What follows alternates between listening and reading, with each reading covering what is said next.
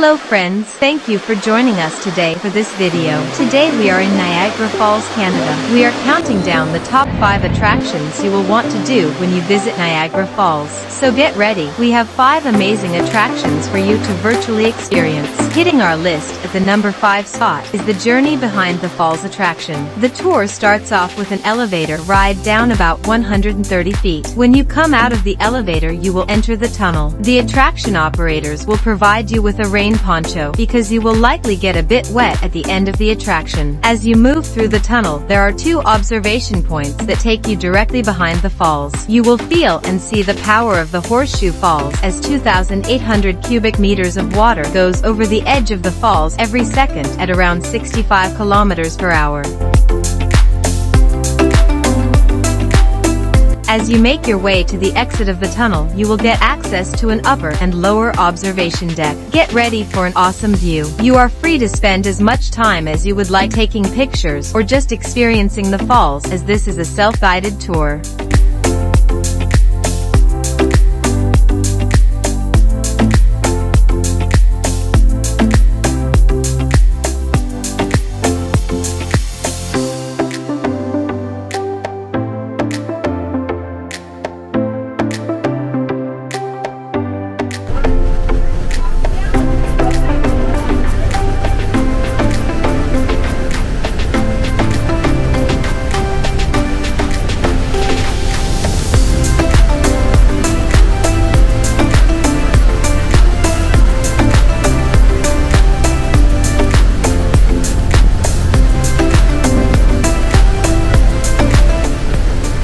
Making our list in the number 4 position is Niagara Falls Whitewater Walk. You will enter the tour through the gift shop, taking the elevator down 40 meters to one of the observation platforms. There you will have a first-hand experience of the awesome power of a Class 6 whitewater rapid. As you venture away from the platform, you will get your first views of the half-a-kilometer boardwalk. This is absolutely one of the most awesome and peaceful walks you will ever experience. The boardwalk parallels the Niagara River, which is flowing at a rate of 45 kilometers per hour, creating large whirlpool rapids as the river passes through the narrow gorge.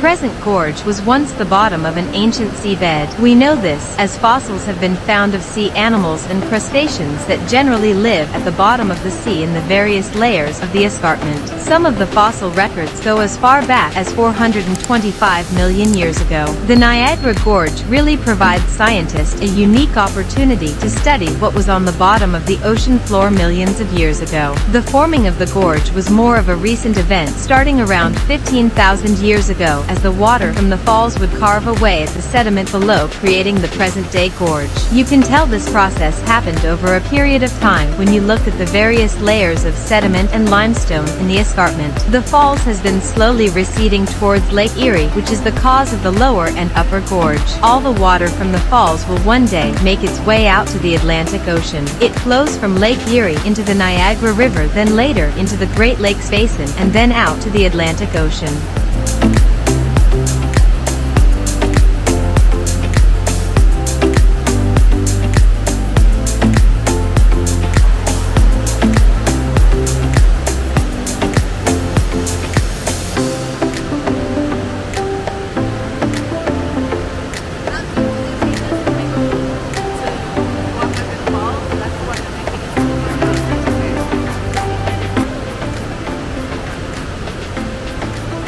Making our list in the 3rd position is the Niagara Falls Whirlpool Aero Car. The car is attached to 6 interlocking steel cables that are suspended over the Niagara Whirlpool between 2 Canadian points. A 50-horsepower electric motor powers the Aero Car and can travel up to speeds of 7 kilometers per hour. There is also a backup car in the event of an emergency that can carry 4 passengers back at a time and is powered by a diesel engine. Lucky for us, that emergency car has not had to be used used in the attraction's over 100-year history. The ride itself takes you between 2 Canadian points, but you will cross the U.S. border a total of 4 times during a round trip. The attraction will take you about 200 feet into U.S. territory and spans a distance of just over half a kilometer or 1,700 feet for my American friends. When you arrive at around the midpoint, you are suspended at approximately 200 feet above the water level in the basin. The whirlpool below is an extremely violent place. However, if you are brave of heart, you can venture into the whirlpool aboard the Whirlpool Jet Boat Tour. If you are on the American side, you can get closer to the basin level of the whirlpool through the Niagara State Park trail system. On the Canadian side, a little less official trail will get you down to the basin as well. The rapids below are extremely powerful, entering the basin at nearly 40 kilometers per hour. So even the strongest of swimmers would not have a chance against these rapids. The basin covers a space of 60 acres. During the summer months, you can see anglers and hikers on both sides of the whirlpool.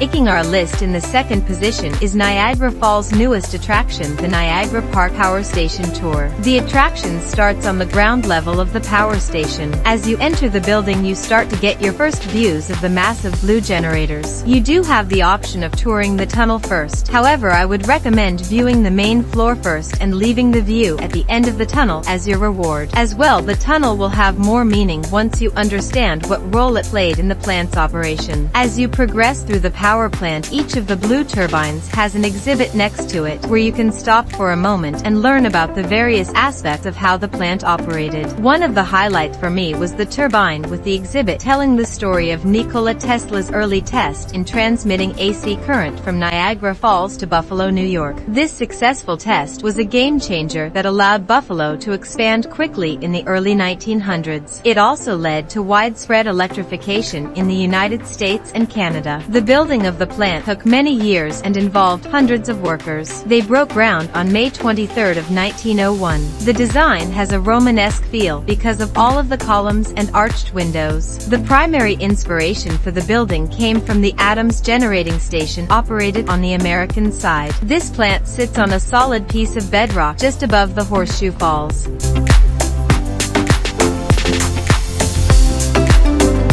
The exhibit on the right is very interactive. You get to experience what it is like to be behind the controls of a turbine during its different phases of operation, from start up through potential meltdown.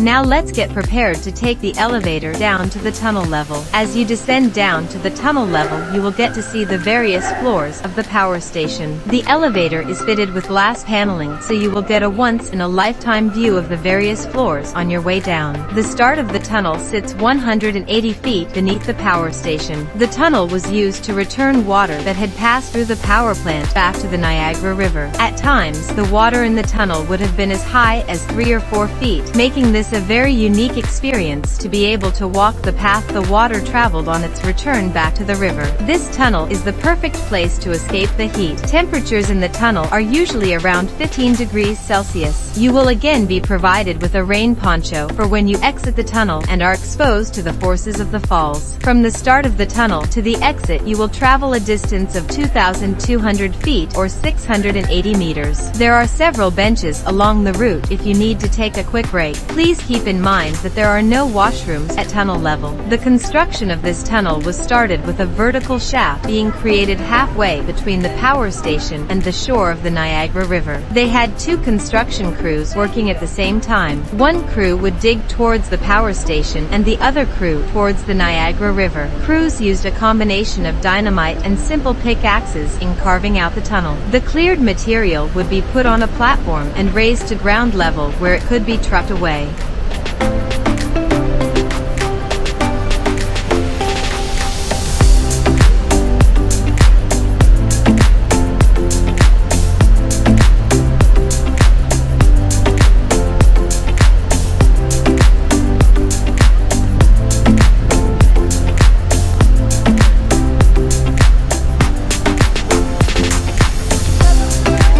The list in the number 1 position is the Niagara Hornblower Cruise. I am a little bit biased as this is one of my personal favorites. No matter how many times I have been on the Hornblower Cruise, it is as exciting as the first time. There is no better way to experience the falls than aboard the Hornblower in Canada and on the Maid of the Mist in the US. You board the Hornblower boat at the docks located at the Niagara Parkway. It's a quick 5-minute walk from the bottom of Clifton Hills. The tour operates May through October from 9 a.m. to 5 p.m. with extended hours during the summer months. I believe the last boat leaves the dock around 6:45 p.m. during the summer months. There is no direct access parking for this exhibit. You will have to park in the Niagara Park's parking area or at an alternate lot a bit further from the attraction. Warning: parking in Niagara Falls, at least on the Canadian side, tends to be rather expensive. Like a lot of the other attractions, you will be provided with a rain poncho. To be honest, with or without the poncho,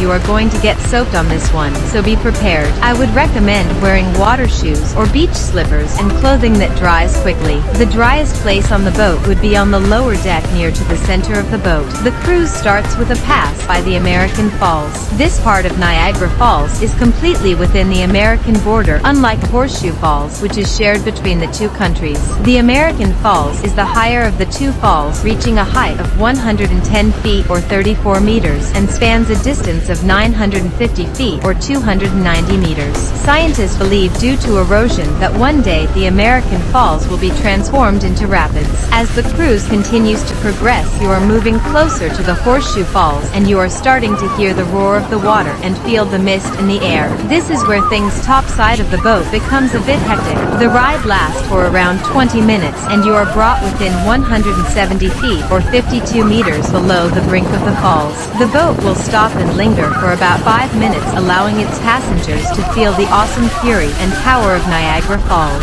Well friends, that's the last attraction on our list of the 5 best attractions to visit in Niagara Falls, Canada. Let us know in the comments which attraction you like the best. If you haven't done so already, go ahead and smash that subscribe button and hit the notification bell so you will always know when we upload a new video. Until next time my friends, stay safe and we are sending you positive vibes for a great week ahead.